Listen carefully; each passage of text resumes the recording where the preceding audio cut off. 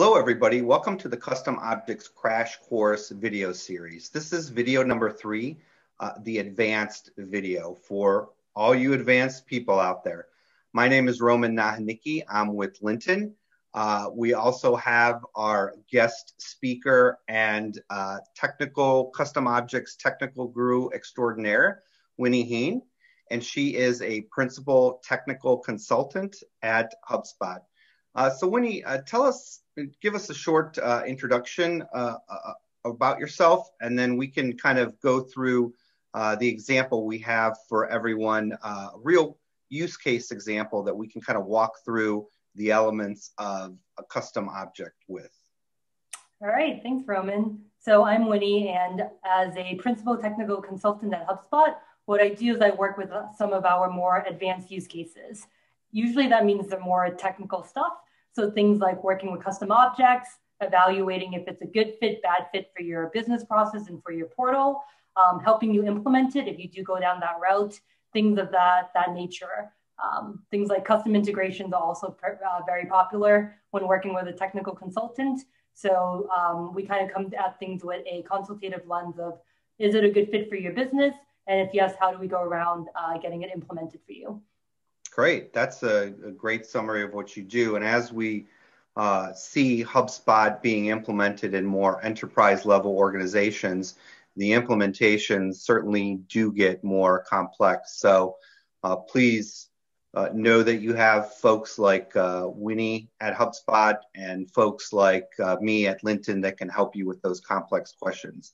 For today's course, we have a boat example. Winnie, you prepared that for us. So if you want to take us into that, and we can kind of talk through the elements of custom objects. So we'll discuss when does it make sense to have a product library versus a custom object.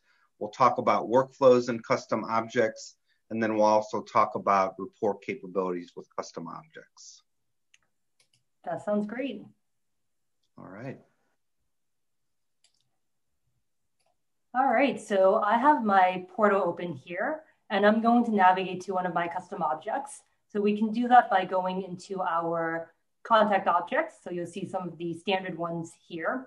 And if I scroll up, I have a few, but the one we'll talk about today is the boat object. So this is my custom boat object. I created it actually for a customer of mine that I'm working with.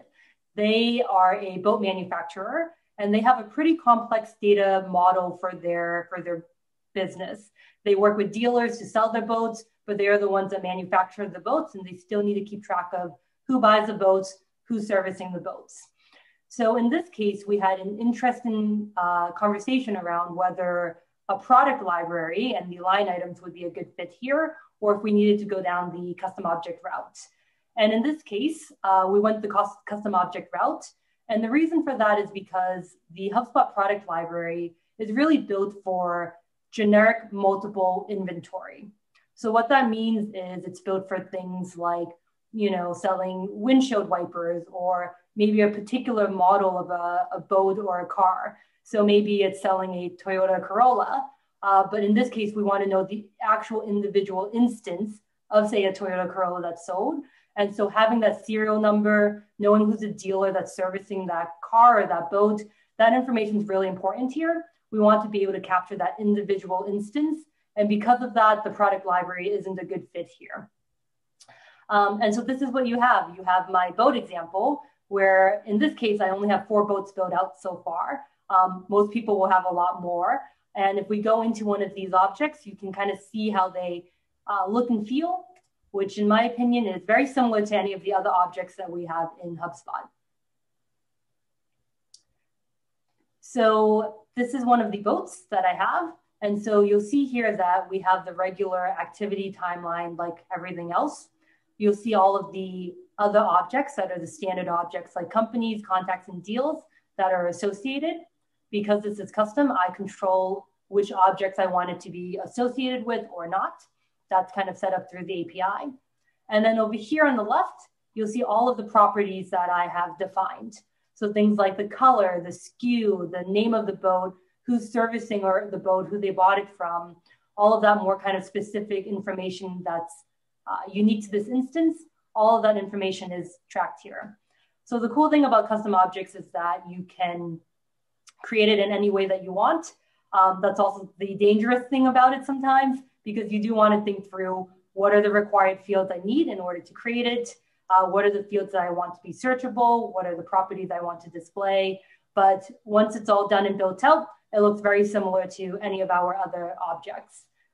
I do also want to just go over here into the contact view so you can see what an object looks like from here. This is one that we're all used to seeing. And you'll see that the boat object is attached here as a card, similar to all the other objects. And you can see all the boats that are associated to this contact. That's great. And thank you for showing this to us, Winnie. So just to highlight I think you made a very important point around product library versus custom object. What we see here in this custom object, you have a boat and you have all those things attached to it that you wouldn't necessarily have attached to a line item in a product library. So the person servicing the boat, the warranty, and you could even attach warranty documentation. So really, it's a very specific entity that is based on the specific boat, correct? That is correct. Yeah. It has this kind of powerful way of capturing more data, because usually most people will capture data like that on the contact object. Maybe you'll have a group of properties down here. Yeah. But that gets kind of complicated and messy when you have multiple, like 3 boats. Are you going to do like boat 1 set of properties, boat 2 set of properties, boat 3 set of properties? When you have it here as a custom object, it's a lot cleaner to represent that data. That's great. Yep. And then talking about segmenting and personalizing the content of your object through a workflow or just in general, can you talk us through some options that we have there? Yeah, absolutely. I'd say that this is a very common request and question. If we're getting this data like boat ownership into HubSpot and into the CRM, how can we use that for segmentation and for personalization? And so the main way that we recommend to use that is through workflows. So I can kind of walk through an example now of how we would maybe build that out.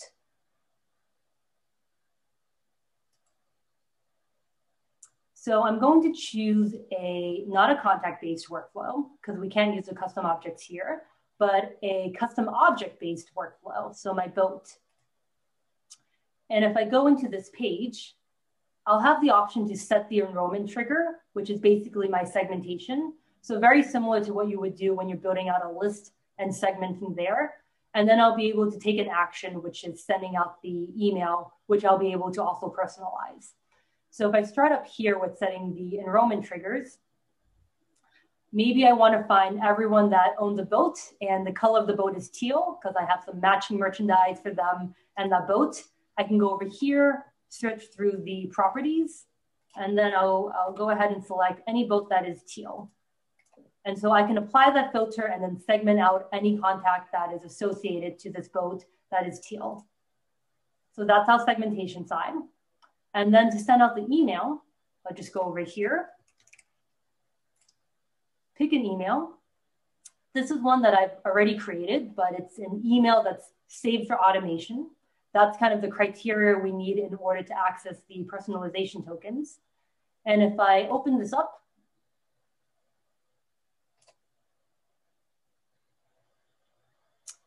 you'll see that it lives in our regular drag and drop editor, so very easy to use. And down here, I already have personalization tokens that I'm pulling from the boat. So the name of the boat, the color, which is teal, the name of the dealer that's associated with it. So pretty powerful to be able to personalize based off of that custom object that I've added. And then you also can add personalization tokens for anything else that's associated with that object. So if I want to add maybe the first name of the contact, right? Being like, hi, first name. And then we have this boat information. I can add in the company information if it's relevant, deal information. we're able to get a lot of data from our CRM to personalize this email for sending off to this segment. That's great. And I think to underline your examples, I mean, if you have teal related products, you can market to them, to folks that have a teal boat. Also, if it's another great example that we've seen is servicing. So if folks need to service their boat or their warranty is expiring, those are also good times to send emails or send reminders. So you can be helpful, and you can also let people know about your new products or related products that you have specific to the custom object that you create. So really, it's a powerful tool that can be used in not only for marketing purposes, but also for service and just kind of generally being helpful after the purchase, a particular purchase, in this case, a boat has been made. Absolutely. All right. Now let's talk about, is there anything else that you wanted to talk about specific to workflows, Winnie? No, I think you've kind of hit it. The subscription object as well is one that I've heard of for custom objects right now. Using that to trigger renewal emails, the campaign, the reminders, 90 days, 60 days, 30 days out. That's also a great use case for workflows for that. Yep. Okay. And then let's talk about reporting, because obviously people want to report on the number of teal boats sold to see maybe teal was popular last year, but not popular this year. Maybe purple is the popular color this year. So how do we handle reporting? How do we handle working with lists? Kind of the data side of a custom object.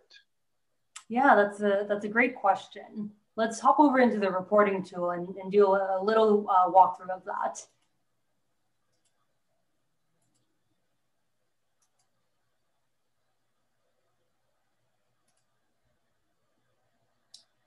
So custom objects can be reported on, same as any of our other objects in HubSpot. You can do that in two places. So the single object will let you just look at custom objects by themselves. But the other one that's really cool and really powerful is our custom report builder, which is newer. So this one has a lot of this functionality of the cross object, but with more, like with custom objects. So if you're looking for cross, I would recommend this one for custom objects. And so you can see here that there's a lot of stuff that we could cross our custom object with: marketing information, CRM information. And if you scroll all the way to the bottom, you'll see your list of custom objects that you have. So I think it might be helpful to walk through a example of a report that we could build out.